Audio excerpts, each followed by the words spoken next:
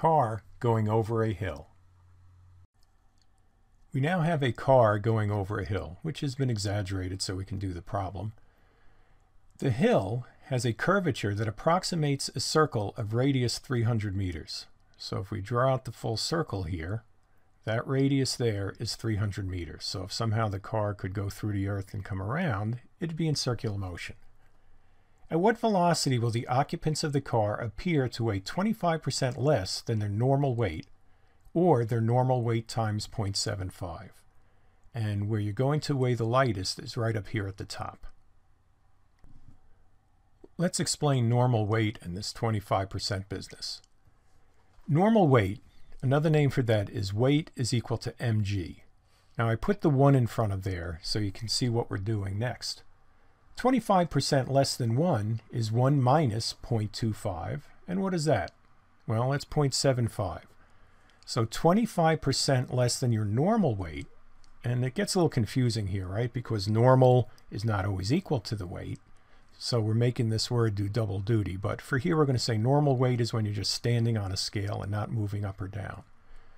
So 25% less than your normal weight will be 0.75 times mg. So here's our forces again. The normal force is pushing you up. And what's another name for normal force? Apparent weight. That's what you feel like you weigh. mg is what you weigh when you're just standing on a scale. That's your quote-unquote real weight. But the normal weight is what you feel like. We have acceleration going down because you're at the top of the hill. Newton's second law, normal is in the up direction. That's positive. mg is negative. That's in the down direction, as is the acceleration. Substitute in the normal force, which is what you weigh, what you feel like you're weighing, which is the 0.75 mg.